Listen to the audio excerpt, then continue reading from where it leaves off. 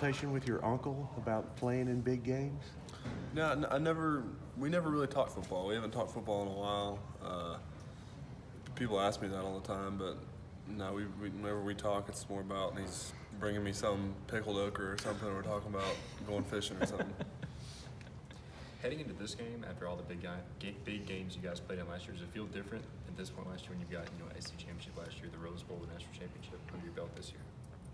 I don't know. To me, it's a little different for me. I missed the national championship for my broken leg, so it's a little different.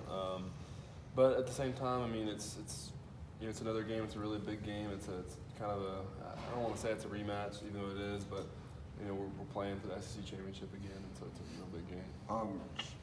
Charlie, I mean, even though y'all say it's the same type of game, there's got to be an extra level of hype around it when y'all get in there Saturday. So is there a point during the game where that all goes away and it's about executing and just, you know what I mean? Yeah. No, I think it goes right away in the first kickoff. I mean, and that's how we practice all week, is just to be sound and execute, during the game, and we practice with crowd noise to get used to it, and with all the hype around it, and really just right when the game starts, it's like, all right, let's lock in and let's go execute our plays that we worked all week and really all year to this point, to execute and win the SEC championship again. I know you're not a social media guy. We talked about that last time, but I got to think it's kind of hard to escape all the talk. I mean, it seems like every time you turn on TV or turn around, somebody's talking about it.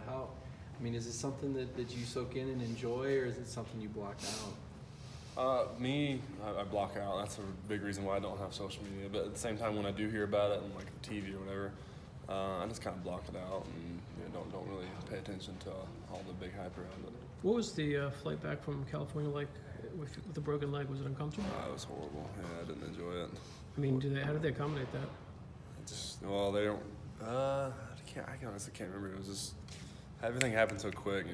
The whole game. We were in a rush on the way back because the whole celebration took forever, and we had to really hurry back. I just know I was in pain. What was the 9 days like, knowing that you weren't going to play? And how'd you get through that?